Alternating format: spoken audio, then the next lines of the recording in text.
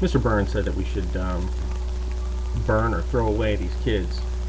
In this case, he mentioned minorities, because they didn't get their high school diploma. They dropped out. We might as well burn them, throw them away. Well, now it's my turn. There's my race card. I'm throwing it in. I'm not a minority, except in maybe Southern California because I'm not Hispanic. But I do belong to the human race. So there's my race card right there. The bottom line is, if you don't have an education, you're not going to succeed. The best you can hope to expect in most cases is to live paycheck to paycheck. Being white, it's perceived that I have more benefits or opportunities than somebody that's a minority. It depends on what you're going after, doesn't it?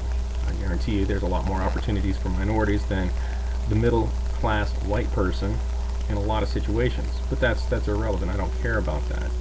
More power to you. If there's something you can use to get ahead in life and it's not hurting others, knock yourself out.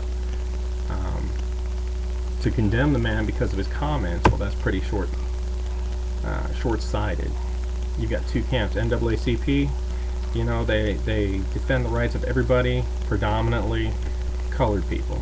I mean, it's in their name, for crying out loud. That's just the way it is. They perceive this to be a slant against minorities. He could have maybe said everybody. At this point, he was directly referencing minorities. The 40% is probably a true number in that demographic. So what?